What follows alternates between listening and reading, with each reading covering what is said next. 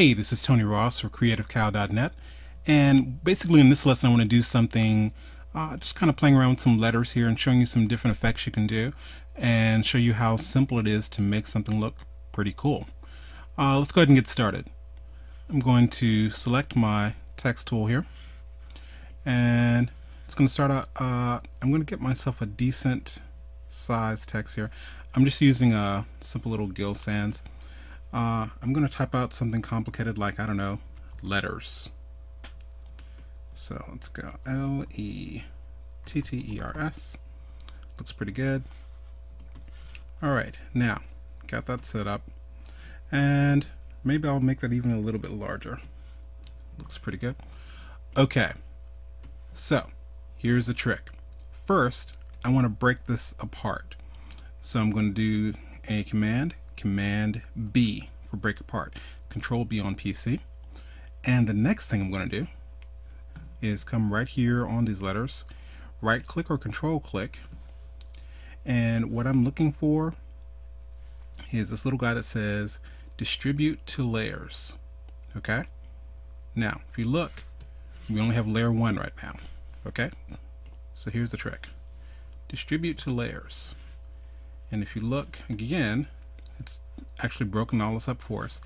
Each one of these letters is now on its own layer. Okay? This is pretty cool because when I first learned Flash, you had to do all this by hand. Okay, and just to keep myself safe, layer 1, which has nothing, I'm going to go ahead and get rid of that. Let's trash that layer. Okay, now each one of these guys, going to select that and convert it to a symbol. Let's do F8, and because I want to do some interesting effects later, I'm not going to keep this as a graphic. I want to make it a movie clip, so I'm going to call that L. Okay, select this next one. It's F8. That's going to be E, and the next one. Now here's where we get interesting. There are two T's. You cannot have more than one symbol named the same thing. So F8. This is going to be T1. Kind of like the T1000. Okay, this one's going to be T2. Okay, and we already had an E, which I didn't call E1, but I'm going to call this one E2 anyway. So let's do E2 and R and S to round all this off. Okay. Now, got that set. So what I want to do is I want this to happen, I'm at the default of 12 frames a second here. I want this to happen, I don't know, probably not too long. So right at maybe 10 frames here. So I'm going to select all the layers. I'm going to hold on my Shift key, select all those, and enter a keyframe, F6. Okay? Now, what I want to do in frame 1 is select all of these, hold on my Shift key again, that selects all of those, and let's move this so I can see everything that I'm doing. Go to my free transform tool, and instead of me just pulling, I'm going to hold on my Shift key and my Option key, Alt on PC, so it's actually pulling all out from one center point there. And to make sure I can do this even better, I'm going to zoom out, Command minus, Control minus on PC. And so hold on, Option and Shift again, and make this pretty ridiculously large.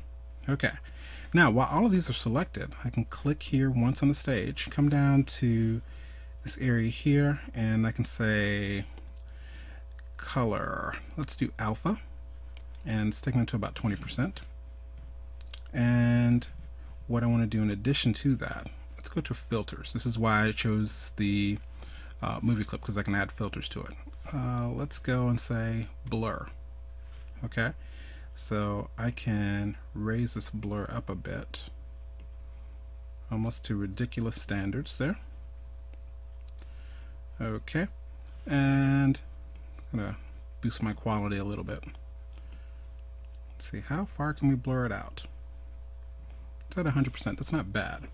Okay, now, so it's blurred there, and it's also alpha at 20, and it's huge versus here where it's normal size. So what I'm going to do next, select all of these layers at the same time, hold on my shift key, and right click or control click, and let's do create motion tween. Okay, so it's not bad. Okay, looks pretty cool. Now the trick is whatever you want to do. Let's say maybe at this frame you want them to be, I don't know, rotated. Maybe you want them to be red. Whatever you're going to do, you're going to set that up in frame 1 and then have it go to whatever frame you want it to do. And I'm doing all these while they're in the same order. This is not very exciting here. It's kind of boring. But we're going to do some excitement in a second. What I'm going to do next is select each one of these layers, and I can just do that by clicking right here on the little icon and just offset it. Okay, so I'm not having one come in at the exact same time as another.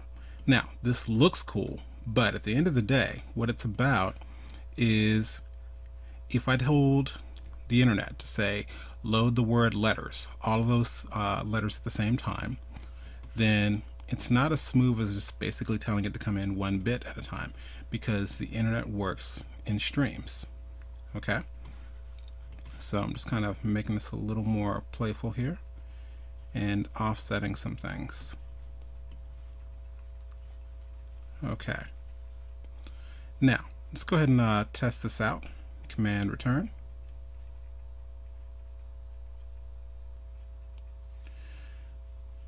Okay, looks kind of weird and we don't have anything really staying there.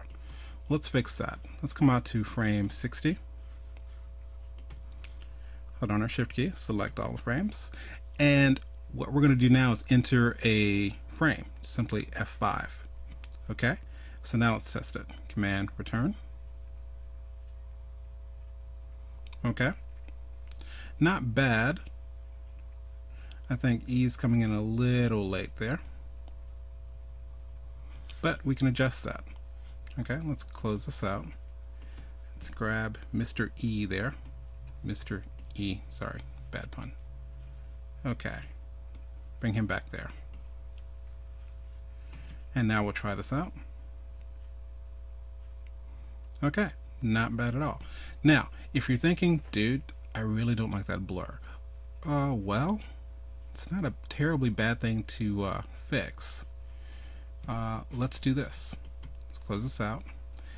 And it is better to do whatever effect you're going to do it at the beginning while they're all stacked up. It makes your life a lot easier. Okay? So all I'm doing is just kind of moving these guys now back to the beginning. Slowly but surely. And that way I can work on all of the effects at the same time. So grab all of the frame ones here. Let's come here and let's say let's get rid of the blur. Okay, and what else are we gonna do? Looks pretty cool. Why don't we do something even crazier? Let's select the tween here.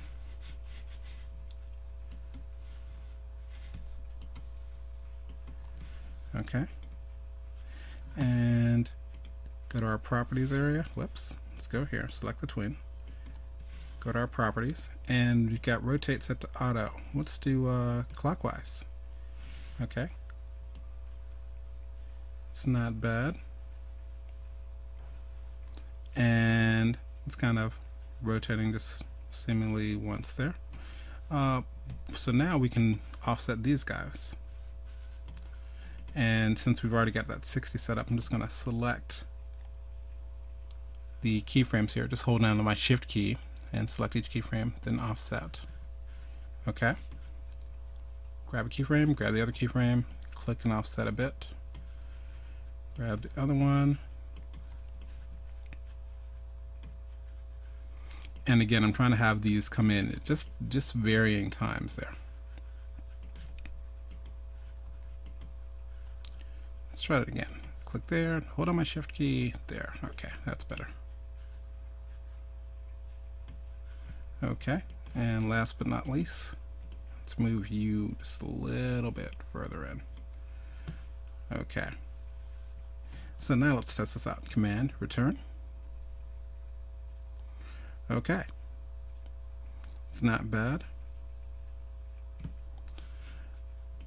Alright, last but not least, I'm going to undo some stuff here. Just Command Z's I'm doing. I think I've got 99 available, so I think I can get myself out of trouble there. Okay, let's go here, grab all the tweens again, and let's set the rotate to none. And what I want to do next is maybe, just maybe, let's do something extra fun. Okay, we've got the tween set to motion. Let's click on edit. Okay, and I'm going to uncheck this real quick and start playing around with the scaling. And this is the custom ease out little thing, so you can start messing around with how much the tween is going to be playing around.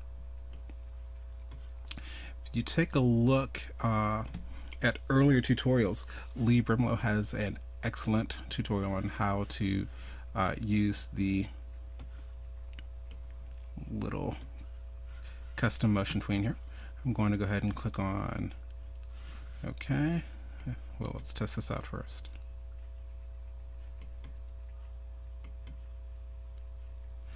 Okay, so it looks pretty decent. And so now if you notice what's happening, it's only happening to one of my letters. It's just happening to the L there. Okay, but you can really start having some fun with this.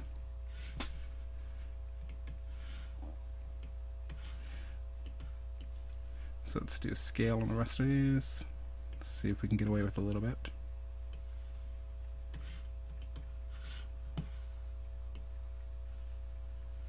Okay, let's command return.